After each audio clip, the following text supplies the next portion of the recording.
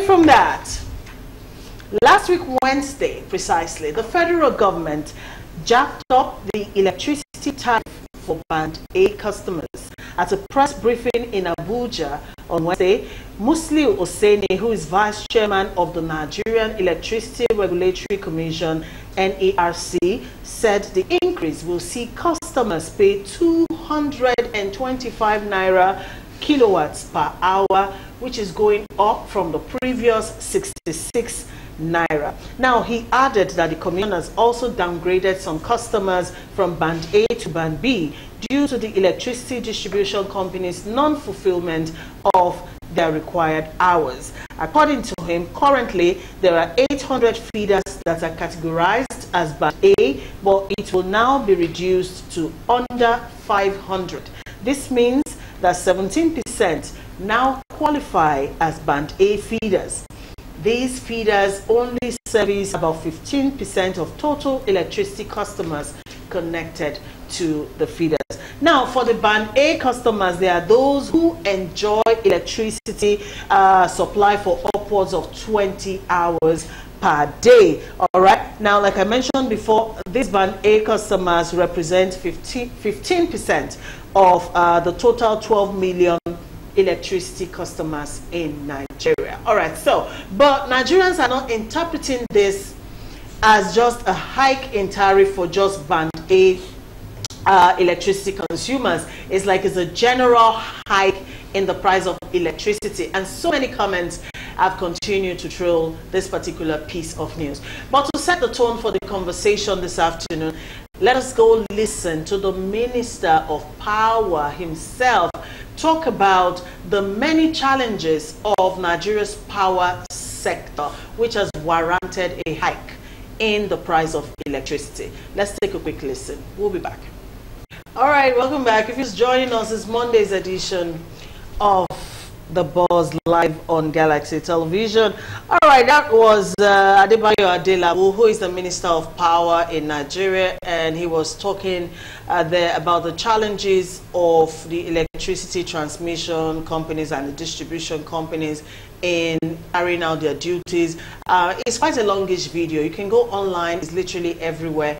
He was talking about the obsolete infrastructure, they're using to transmit power, which also is affect, the output. He also talked about how the federal government cannot continue to subsidize electricity, because for only the power sector, if the government continues to subsidize, they'll be spending about 3 trillion naira, all right, which is a huge chunk of, our budget, and that is just for one sector. So Nigerians now have to pay for the consumption of their own electricity as is done elsewhere. He also went on to talk about the citizens' lack of discipline in the consumption of electricity. Of course, you heard him there detailing how Nigerians leave their ACs and their freezers on even when there's nobody in the house, and it goes on and on and on. Quite an interesting discourse. Now, because of these comments made by the minister, some people are online calling for his removal. And like I mentioned, it is a heated debate online as to this issue of, on the one hand, the minister putting a huge chunk of the blame on the consumers, and on the other hand, this jack up in the price of electricity, particularly at a time when Nigerians are enjoying absolute darkness. All right, so the floor is open, gentlemen. Where do we begin? Let's start with you, Aaron. Go ahead. The first time this young man will come public was when he said they will soon remove subsidy.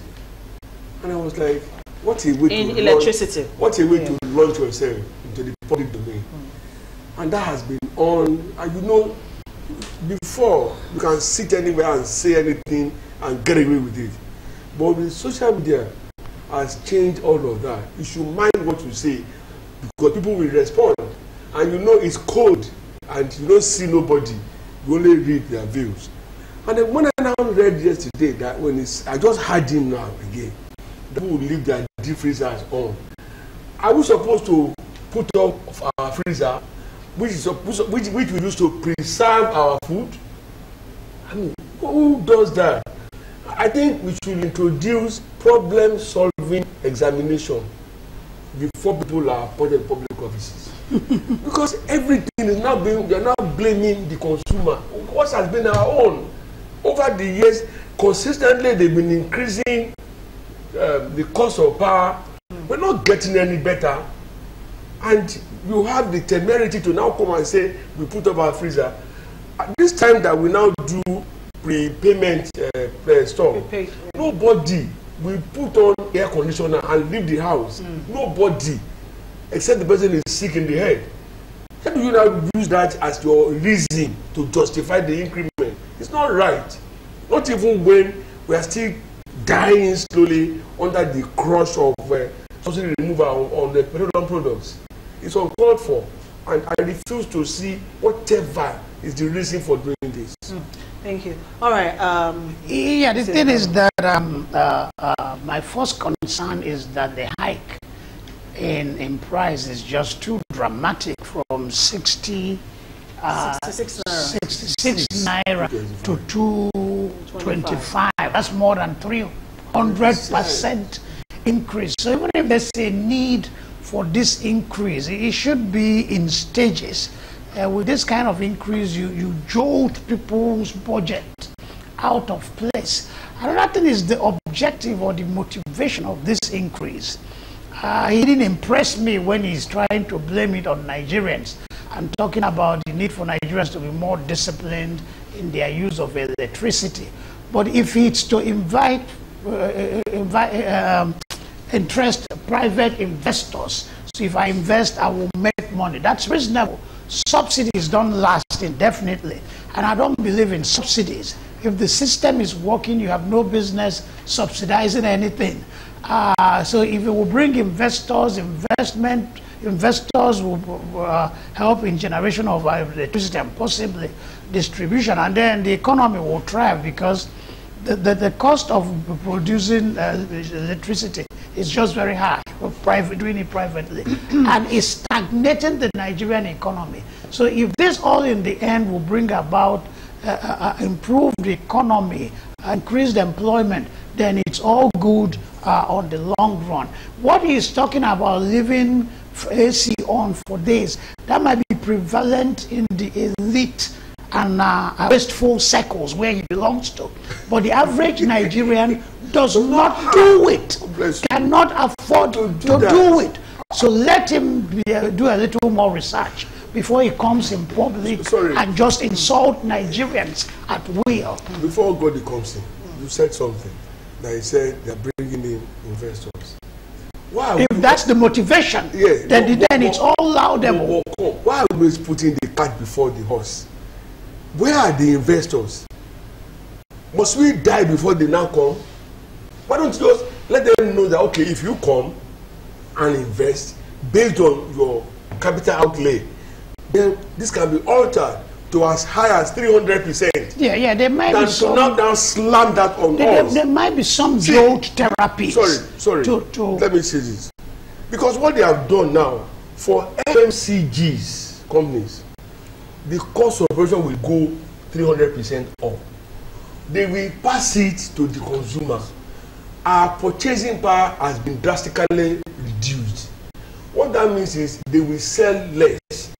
If that happens to a marginally high level, the company will close down.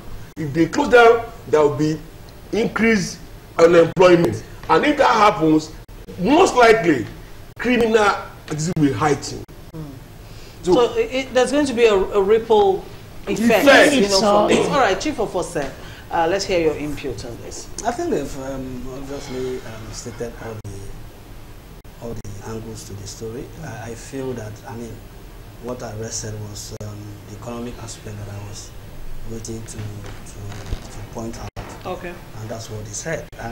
That said, I felt that, you see, when Nigerians get to government, they behave like gods. They now know more than every other person. And these are the people who were criticizing previous government for hiking price, for this and that. They have seen what has happened. Today, they got away with petroleum, they got away with fuel subsidy removal. and they are going to take subsidy from everything. And they are not going to give you anything back. Whatever investors anybody is going to bring, see, at the end of the day, it's just going to be robbing Peter to pay Paul. And government is just living large. They are not showing us that we are suffering from what we are suffering, or they are feeling, even if what they are not suffering, they are feeling what we are going through. You see, this morning I bought a liter of fuel for 650 naira. After queuing? 650 naira. In May 29, they said that the moment they take out subsidy, the price will come down. That there will be fuel everywhere. Throughout last week, Thursday, to Wednesday, to this morning, you have to queue to buy fuel at 650 naira. Nobody has been able to answer that. Now, nobody is saying that. Yes, till this morning, I bought diesel, I bought petrol for my children to be able to sleep because of heat wave. I bought petrol till this morning. And that petrol I bought 7,000 naira. In my life, I never bought petrol 7,000 naira. That's for the house. For generator. What do I do that for? Now, look at where we are today. Now, we have added electricity to it. And don't forget, Band A are basically those who are industrial areas. That's a Band A. I have never seen light in my place for the 10 years now for, let's say, 12 hours light. In a day. Constantly 12 hours. I have never seen it. So, I don't know whether I'm in Band Z. I don't even get banned at all. Band B. So, at the end of the day, why are we doing this? Why is government only concerning about what they want to get and not what they are giving to Nigerians? Why is it that at the slightest opportunity government have is to remove the small thing that people benefit from government? Now, I am asking, in Turkey's government subsidized bread. They subsidize bread. Mr. Sukama says he doesn't believe in subsidy. I don't believe in palliative. I believe in subsidy. Subsidy is what you get. If you have, just like if I'm in the bank of the river, all right, I can't really look for water as much as a man that is in the desert. All right. So if water is a problem, the government can help those in the desert and say, okay, you people, you don't have water, but we can find a way to channel water for you. And if we are taking, because we have water, we are taking it more, these people now can also get water and stay alive. But everywhere in the world, somebody, you who stay in the US, you say they subsidize egg. In the US, you say, come on, that's where you come from. Abi? That's the way I come from. Yes, you came from there to this country right now. No, I'm just trying to make it make sense to a common person. Because all of these things that we are talking about, we are speaking jargons. They don't understand. We are making it make sense to a common person. That, please, that beverage that you used to buy in the next 3 weeks, if it was, because there's no, this morning, this morning we made a joke. We had liters of 15 naira, 20 naira, 100 naira everywhere in the house. And I asked my wife, your children are not picking money. They said, no, daddy cannot buy anything. So those 50 naira, 20 naira, 10 naira has been there for 3 weeks. Nobody's talking about it. So it's a shame that we continue to put so much burden on the naira, that the CBN is working so hard to show up. Let me make a point, please, because each time we blame APC, if we had been under Goodluck Jonathan administration, they would have protested. Then they were in opposition. So it was their responsibility, it was their duty to protest, to oppose. If PDP, because they remained in power for so long and got so corrupt and became too bloated, too lazy and too supine, that they cannot oppose, it's their problem. It's a headache. Yeah. So this government is in government and doing the work of governance. Let the opposition do the opposition. It can be in government. I don't think there's anybody that bring that into this conversation. No, we did. They would have protested if they had been under PDP. Who said that? Okay. But the issue is privatization. You privatized fuel, petrol, and you still set the price for petrol. What is that? Then you didn't privatize. You privatize electricity. You privatize electricity. And you're setting price for electricity. So you didn't privatize. So the thing is that we don't know the motivations of the whatever is gingering this increase in price. But there is this trust deficit between the masses and the government. So people are saying that there's been this deliberate attempt to shore up the naira. And because of the money that will be lost from it, allegedly, they had to compensate by the powers that be had to compensate by increasing the tariff. We don't trust the system. Well, how would so now it's the same government.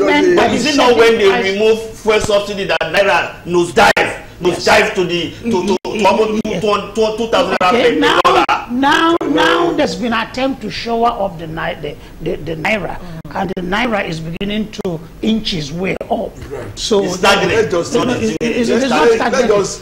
There's this people don't trust the government. We believe we are being led by a band of dishonest people who are corrupt and out to serve their own purpose, not the public good. Let's just say this. When they increased the cost of petrol, we were told that it is available. It's not available. It's not. How do we now believe that the increase in tariff on electricity will lead to availability? How can I pay for darkness? The problem basically has to do with our inability to expand generation, and of course the problem with the very archaic transmission system that cannot take so much, because when they pass it to it, it shuts down. And not only that, there's a lot of leakage along the transmission line. Why don't we just start thinking outside the box and see that transmission can be improved? Because now they said they do about 10,000 kilo whatever, and they can carry about 4,000 plus. It's been like that. Why don't we, and every year there's a budget provision for this, why don't they just channel that fund into that rather than now put it on? Because now it's going to make life a lot more difficult. I'll give you an example of FMCGs who, by the time they now see, oh, it's costing us so much to produce, they increase their price, and it will not help. The only thing they have achieved, they have created a bragging right. Somebody want to ask for a lady's hand in marriage, and the father-in-law asking, can you take care of my daughter? He said, yes, I'm on band A. That's the only I can see. They created the brand. No, for see, we can sit down here and begin to sermonize and banter. And you see, at the end of the day, the government have their own. During Buhari administration has increased tariff on electricity 3 times without announcing it. Now they have increased the one for band A. When they are beginning to spread it across, nobody will announce it. When you buy what you see, you are just going to shout and go to the social media and say, see, oh, they don't increase, nobody is going to announce it again. You see, that is a tactics that they have. But he's made the point. The minister said there will be additional increases in other zones. That's what I'm saying now. Yes. Now, the additional increase. In other zones. Yeah. In other bands. In other bands. So for you that is in band Z. No, I have no band. I have no band at all. All right, we're still discussing the increase in electricity tariff. And like I mentioned at the start, a lot of groups, forums, and even individuals have continued to wade into this recent development. For instance, the Northern Elders Forum have actually kicked against the recent increase in electricity tariff in the country. In a statement released by its spokesperson Abdulaziz Suleiman, the forum described the tariff increase as a reckless move and a complete disregard for the well-being and welfare of the Nigerian people. According to them, the drastic increase in electricity tariff will have a significant negative impact on the already struggling population, further exacerbating the gap between rich and the poor. And the very Therefore, they urge the federal government to immediately reconsider what they refer to as an ill-conceived decision and consider the dire economic situation faced by the majority of Nigerians. Also, Senator Ali Ndume, who is the Senate Chief Whip, has also lent his voice to this recent development.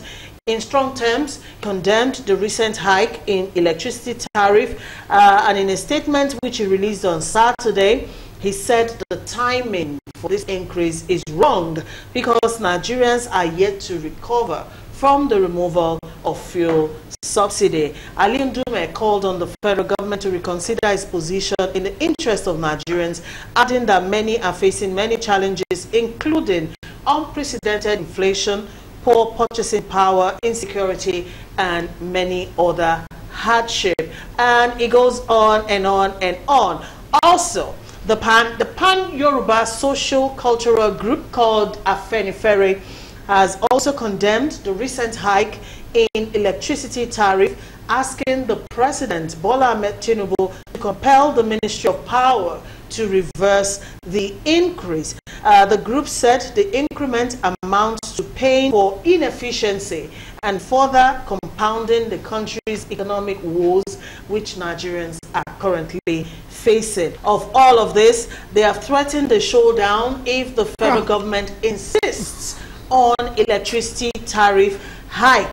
All right, they have told the government to prepare for the consequences of this recent hike, which they described as wicked and unpopular, stressing that since the government preferred to listen to the World Bank and the International Monetary Fund, they should be ready to face the consequences. Meanwhile, in response to all of this, the federal government insists on the increase in electricity tariff because, according to them, the increase will only affect 1.5 million customers nationwide. According to the government, from the policy formulation perspective, the recent increase in tariff for only Band A customers is just 15% of electricity consumers in Nigeria. And according to them, I mean, if you look at it statistically, that's just a very minute number of Nigerians who will be affected by this. They went on to say the government is sensitive to the pains of the people, to the sufferings of the people, and they are not ready to aggravate this suffering any longer, which is why they have said it is a journey rather than a destination. So for those who can decipher codes, all right, what this means is along on the journey. Yeah, exactly. Yeah. Thank you for that. It's a process. Did they also put timeline to those? That's why I'm telling you that we are not giving you percentage of increase for other banks. They are just saying you over time there will be increase. You don't know whether they are going to slam a blanket 240 kilowatt per hour to everybody. But shouldn't something like this have been debated by the National Assembly? Ostensibly, they are the representatives of the people. And they are not saying anything. You keep imposing this series of hardships on the people without any recourse or any concern. And that's what I'm saying. That so why are they keeping quiet? Should be able it should have been debated in the independent National Assembly, an independent State House of Assembly, not an appendage to executive, to anybody, because at the end of the day, what we are seated here talking about, what the Afenifere, Ohaneze, all these subnational organizations are saying are the things that our people who we elected should be saying, should be telling the government. Look, the people. I have spoken to my people and they say it is too much, that we cannot bear it. Can you reconsider? Can you set a timeline? It's only in Nigeria that somebody wake up on his inauguration day and say subsidy gone. It's only in Nigeria that somebody wake up and tell you, a minister wake up and tell you that why we have increased this thing is that people leave their TV on. Is it not supposed to be making so much money for the electricity company? Are they not supposed to be making so much money? Am I not supposed to be going to purchase light every time? And then the increase will not be 15%. It will not be 40%. No, it will be 300%. It's just like a telecommunication company coming to say that Nigeria make too much for, that's why we increase. It doesn't make sense. This man, who is the Minister of Power today, was a deputy governor at at the CBN. The question is the kind of It was also a former gubernatorial Candidate, candidate. he's supposed to be the governor of Oyo State by now. This is what he's supposed to be doing. The question is the kind of people we elect and appoint to political offices. But it's evident that since after Dr. Saraki left the Senate, the National Assembly has been reduced to a rubber stamp parliament. That is entirely Mr. That's my opinion. Put me anywhere and anytime. Thank you, Mr. Zukama. Yes. All right, but then be mindful you're using the platform of Galaxy Television as a conveyor of your opinion. So let's stay only on facts. Thank you so much, sir. Meanwhile, for the benefit of the viewers, you're wondering who are those who are really on this band A. Before now, I too didn't know there was a band, so we are all in the same boat. But then, for the purposes of clarity, according to the Nigerian Electricity Regulatory Commission, NARC, the different categories of electricity service band, have been explained. It's online. You can go there and get it. So, band A customers will enjoy a minimum of 20 hours of electricity a day. Why not 24? 20 hours. 20. So there's no guarantee for 24 hours electricity. Anyway, is that what they have said? They have that is according to the Electricity Commission. She's just reporting. That's what I'm saying. I'm not talking about what she's reporting, because she's reporting what. There's an omission. 20 to 24 hours. That's how they stated it. Okay. Minimum of 20 hours a day for band between 20 and 24 hours. That's how they stated it. It's minimum of 20 hours a day is what I have from what they released. I am not the one to. And what is happening in Ghana? We are not. Anyways, the problem that we're having in this country. Band B customers. We'll come back to you, Chief Officer. Band B customers will enjoy a minimum of 16 hours of electricity a day. For Band C, it's a minimum of 12 hours per day. Now, Band D gets a minimum of 8 hours per day, while Band E gets a minimum of 4 hours per day. Okay, so I'm confused because the entire weekend in my estate there was no light. We didn't get 1 hour. So what bands do we belong? Because it ends at E. You're wondering what band really are you on? What I've said, let me help you. So if I'm on Band D, that's the least band E. Band E, the 4 hours. 4 hours per day. 4 hours per day. And I have foodstuffs in my deep freezer. You expect me to put it up when there is power, Abi? When you're leaving home. When I'm leaving, so that everything there will get rusted. Are we spoiled? In the words of Mr. Macaroni, we say, are we normal? How can we? How can we be normal in our society? How can a regulatory agency, in its glory, sit down and say this? I mean, listen. What I was even thinking was that they are going to classify a state as a ban. Like Lagos could be a ban because of our metropolitan nature. I thought. Listen, that makes sense. I thought they could say Abuja is a ban because it's a seat of government. All right. Now, if you cannot go to Akwa Ibom, you cannot say Uyo is a ban. Then people like Maoro will go to whatever, because we have not. My brother said they have not seen like that for so many years. So, but what am I saying in the essence is that look at what the regulatory agencies in a full glory is saying, and people in Ghana will be laughing. People in Benin will be laughing. That a regulatory agency believe that there is a place in this country that somebody enjoy 4 hours. Only 4 hours. 4 hours. Like a day. Nigeria is a laughing stock. Is it not bad enough? Across the world, people just laugh at Nigeria. Ban E, only 4 hours. In a country that you are increasing light to. Oh Jesus! Excuse me. Is it going to be daytime so that welders, artisans, can make use of they can make use of the 4 hours? Or is it going to be at night by 1 a.m. to 4? So that when we are heat waves to kill us, No, this is drama. All right, we're getting some reactions. It's all Let comical, me read too a comical. bit of the comments we're getting. Kenneth from Kogi State says, why is it that they don't consider the suffering of the poor masses before implementing some of their policies? People are still battling with the fuel subsidy removal, which has already made life so harsh to Nigerians.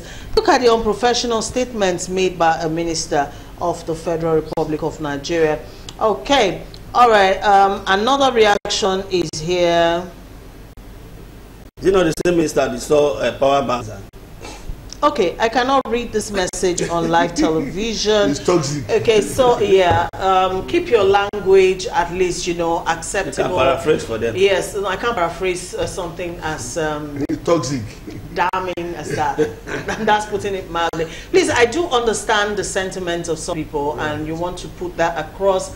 But there's certain terminologies and terms that are not allowed on television. It's a national TV, so please let's be mindful of that every time. All right. So according to the Electricity Regulatory Commission, they currently have 800 feeders that are categorized, you know, as Band A. But it will now be reduced to under 500. This means that 17% of the Nigerian population only qualify as Band A feeders. And this Band A people makes up just 15% of the total electricity consumers connected to the feeders. All right. So if you're not on Band A, the recent hike doesn't affect you for now. All right. But as the federal government has also, please it doesn't affect you. If you're not on Band A, it will put prices high on commodities. That is okay. direct impact. I get what you mean. Yes, by extension. But it doesn't affect you as per how much you pay for If electricity. your dry cleaner is on Band By A, A, you will start paying you more. pay now. If the people that are doing noodles, they are doing beverages, are you not going to pay? You are going to pay because they are not charity organizations. No, they are not. And MBS will come out and say that, oh, our inflationary rate is 32.2. These are the reasons, these are the reasons, these are the reasons. Why is that we not going to have galloping inflation every month in this country when every opportunity for government to make life better for people, they actually draw things out of something that could make you breathe. They want to suffocate you. The same president that says, let the poor breathe. We are not breathing anymore. Yeah, but where is the opposition in this whole thing? We are Nigeria's opposition. Where is the National Assembly in this whole thing? Where are the labor unions in this whole thing? Where is the Nigerian masses in this whole thing? So everybody's like folding his arms and wait. What is the essence of democracy? Democracy came in the first place because no one man can be trusted with power. So you need devolution of power, autonomous centers of power, so that things can be worked out. So where these other centers of power refuse to function, refuse to act, then it degenerates into a dictatorship, and that's what we are seeing. This administration can wake up and do anything they want, and nobody says a word. Please, let's not go. What I'm going to say is, to a large extent, I think the people are exhibiting uncommon understanding. And I'm serious. What's uncommon? When I say uncommon understanding, I have to explain that to my understanding. You see, so much media campaign is out there trying to explain where we were and why and where we are trying to go and why the journey has to be rocky and all of that. Perhaps that is why the usual protests are not forthcoming. Again, you said it earlier that the PDP, for instance, or maybe Labour Party that should lead opposition, they are in disarray. The Labour Party of yesterday, talk of PDP. No, they are in disarray. Yeah. So, and the Labour Party of yesterday, and even the Labour itself, you see, there's a problem now between the Labour Party and the Nigerian Labour Congress. So the focus has now been shifted from the people to power equation within them. And so we are led at the mercy of God Almighty. Let me make this point. We elected God Almighty. Gentlemen, make your own point. I don't understand. Gentlemen, 10 seconds. We are not showing any understanding. what you are seeing is Stockholm syndrome. We are worshipping our oppressors. Yes. We are tired of complaining. And when we complain, they don't do anything. So we choose. If you worship one politician and he gives you money, you begin to praise him. All right, thank you, gentlemen. But then I'm not holding forth for the federal government. But let's lay some of the issues, the challenges they're having in the power sector on the table, and let's look at them. All right. First of all, our transmission lines, the cables. According to the minister, old. if you go and listen to the speech he gave at the press conference, he talked about them being really old, really obsolete. Some of those cables were laid in the 60s. You understand? So for now, still using them to transmit electricity is becoming a huge challenge, and we all see that happening with the constant collapse of the national grid. In 3 months, the national grid has collapsed about 47 times. All right, since they transited from NEPA to PHCN, fantastic. The grid has collapsed 141 times. Patient. All right, Fantastic. so let's talk about all those issues. What would you now advise the government to have done? Yes. Excuse me. In terms of dealing with this very important challenges. That's a very important. Those challenges that they have. Very important challenge that the minister have highlighted. We Right? knew that before. He has highlighted it. See, the common basic knowledge in marketing. The brands don't just do relaunch for relaunch sake. They spend money doing relaunch. A brand who has, for instance, a beverage and want to put price, it will do a relaunch and say, we have added this. You now add price. Now, you have investors. Why are we not seeing the improvement in power? Then you now give us price. If you have an investor and you put investors, they go get money, change this old cable to new ones, and if I used to have 4 hours electricity, I start having 12. Whenever you bring the price, I will pay. So that I continue to enjoy. Now, you have not changed all those things. You are giving me, that is where the problem is. Okay. You have not improved on all those things, and you are adding prices. Now, tell me, if paying, give me timeline that, if you guys are paying 240 kilowatt per hour, in the next 6 months, if you were used to have 5 hours, if you used to have 5 hours, you have 10. Give me those timelines. Then I will understand. Not coming, because all the things I see here is commoditization. What the government just wants to take internally generated revenue, take. They are not improving on the power. I told you last night, heat almost, in fact, I sat in my veranda. I didn't sleep in the house. I sat in the veranda. Heat wave was like hell. So you have not improved on that. You are making people to pay more. So why are you not improving on that first? That's the basic marketing knowledge. Okay. The thing is this: in the past, the regional governments had power transmission stations. I think there was one in the north, around North Jos. There was one in Enugu OG area, and then in the west. When the soldiers came, the soldiers believed in centralized order, pyramidal power structure. A man gives order and everybody follows. So they started breaking down the powers of the regions and centralize all the generation of power at Kainji. That's built Kainji. Yeah. So we had one centralized power generating power, Kainji Dam. But the civilians have been in power uninterrupted for 25 years. So can't you start with this decentralization of power? Decentralization of power in this context, meaning electricity. Yes. Okay? You've done nothing about it.